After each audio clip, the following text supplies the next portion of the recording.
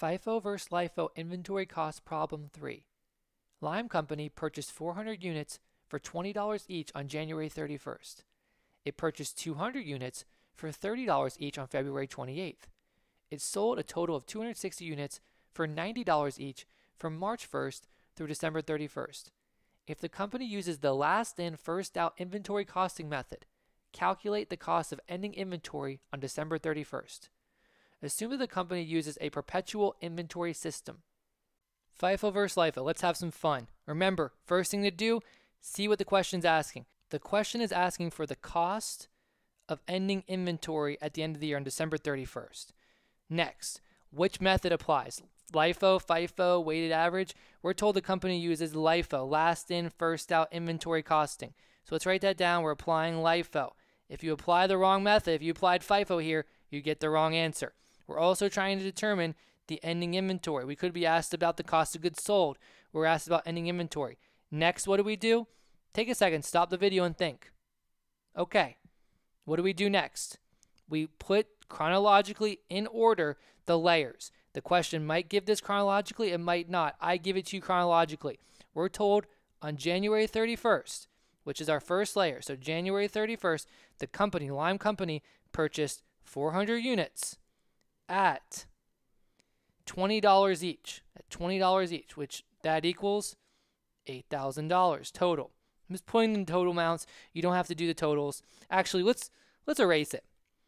I don't like to do the totals just because, again, you don't need them. We don't need the totals. We just need the 400 at $20. That's the important part. Okay, the next layer. We're told the company purchased on February 28th 200 units. So February 28th, layer 2, 200 units at $30 each. That's the next layer. All right, so those are our purchases. You can put that over here, purchases. Company owned. Company has these items. Now, one thing to understand, in this question, we're going to have some sales. It's sold. Those sales took place from between March 1st and December 31st. So during the months of January and February, no sales. Keeps the question simple. Now, if you did have sales during that time period, it would make things a little bit more challenging, but the same ideas apply. I keep things simple so you can understand the general idea and you can apply it to even more complex situations. All right. It sold a total of 260 units at $90 each. Do we care about the price it was sold for? No, that is the revenue. We care about the costs of items. We care about the $20. We care about the $30. We care about those amounts, the cost, the historic cost principle in accounting, what you actually acquire it for. Okay, so we sell 260 units at $90 each. $90 each. Again, we don't care about the $90. We're using LIFO. LIFO is last in, first out, also known as FISH. First in, still here. So last in, first out goes to determining the cost of goods sold. And for ending inventory, what's left, first in is still here. So basically, we go in reverse chronological order. We start at the bottom and go up. We take those 260 units, and they first come from the bottom. Do we have enough in the second layer to cover the 260? No. We take all 200 units and we've just eliminated those units. They've now been used. So we take all 200 at $30. Next, we need 60 units because we still need 60 units from the first layer because that's the only layer left, and we've already eliminated the second layer. We've already eliminated the second layer, and now we're going up, right? You start from the bottom and go up. We need 60 from the first. How did I calculate 60? Well, we're selling 260 total. That's the 260. We have 200 in the first layer. There's 60 left to be sold.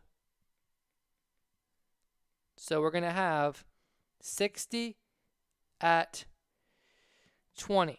So we're going in reverse chronological order. So those are the cost of goods sold. If you're calculating cost of goods sold, you would multiply 200 times 30 and 60 times 20. You would get those numbers, add them up, and that would give you cost of goods sold. But this question, we're asked about ending inventory. So if we used 60 of layer 1, what's left? Well, layer 2 is completely gone, so layer 1's all left, and we have specifically 400 minus 60. We have 340 units left. So 340 units times at $20, what does that equal? $6,800. So our ending inventory is $6,800. That is the answer. $6,800 is the ending inventory in this respective question. Now, we did determine how to calculate cost of goods sold. I didn't do that because, again, it's not asking for that, but I showed you how you could calculate it. One other thing I want to notice, prices here are rising. So price is rising, and again, when you go through all the questions, you can apply your LIFO versus FIFO when prices rise, and you can flip it for when prices decline or a fall, because it's going to be the inverse of the rising.